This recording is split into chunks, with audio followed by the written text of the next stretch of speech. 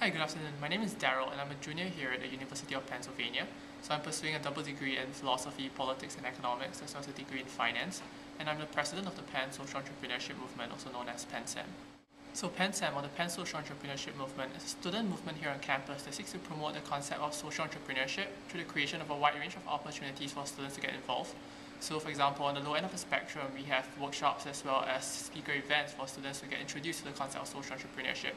Following that, to cater to the intermediate level students, what we have is an alternate spring break trip to visit social enterprises around the East Coast, as well as an academic think tank for students to perform research to understand what social entrepreneurship is about.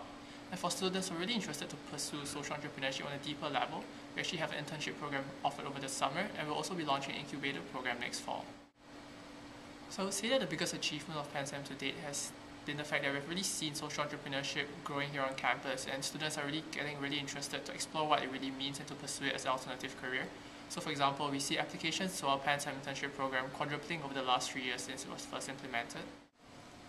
So I think giving at its most fundamental level is about a willingness to put others before yourself, to recognize that the needs of others may supersede the ones which we have.